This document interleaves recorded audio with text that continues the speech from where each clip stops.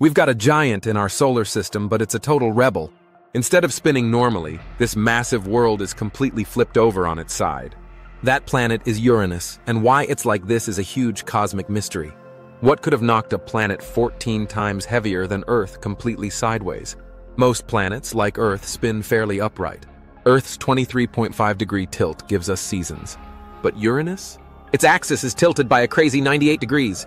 This means for a huge chunk of its 84 Earth-year orbit, one pole gets non-stop daylight for 21 Earth years, while the other is in a long, dark, freezing winter. This insane tilt changes everything: its seasons, atmosphere, and even its lopsided magnetic field. How did Uranus get like this? The leading theory for Uranus has long been the giant impact hypothesis. Billions of years ago, a young Uranus might have been slammed by another huge object, possibly Earth-sized or even larger.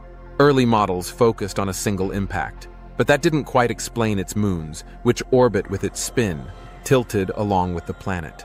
Newer simulations suggest multiple smaller but still massive impacts could have gradually pushed Uranus over and allowed its moons to form or reform in their current tilted alignment. A newer challenger is the lost moon theory.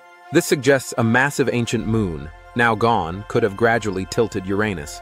Moons migrate. Our own moon is slowly drifting away.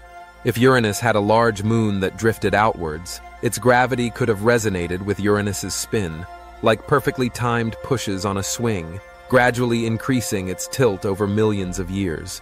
Simulations show a moon about half the mass of Earth's moon could indeed tilt Uranus to nearly 98 degrees. Eventually, this destabilizing dance could have ended with the moon crashing into Uranus or being ejected, locking in the planet's extreme tilt. What about gravitational pulls from Jupiter and Saturn? Getting Uranus to 98 degrees this way, while leaving Neptune relatively untouched, is tough for these models.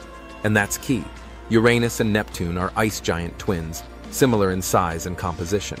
Yet Neptune has a normal 30-degree tilt. Why the difference? The lost moon theory might offer a simpler explanation.